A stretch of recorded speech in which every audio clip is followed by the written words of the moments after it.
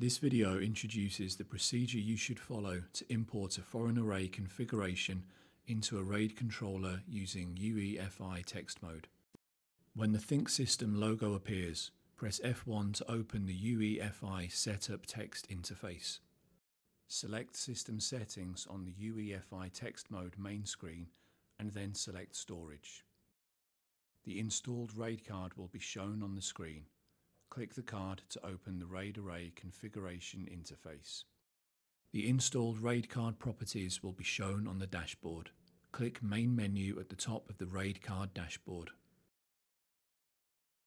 Click Drive Management to view your hard drive settings. A list of all the hard drives will be displayed on the Drive Management page. The foreign hard drive status will be unconfigured good. Exit the Drive Management page and then select Configuration Management. Click Manage Foreign Configuration. Click Preview Foreign Configuration.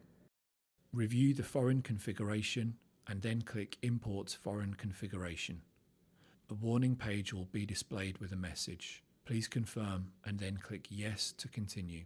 Click OK to confirm the action. The hard drive will start to rebuild itself to import the foreign configuration. When the foreign configuration import process is complete, confirm the virtual drive RAID level, status and size.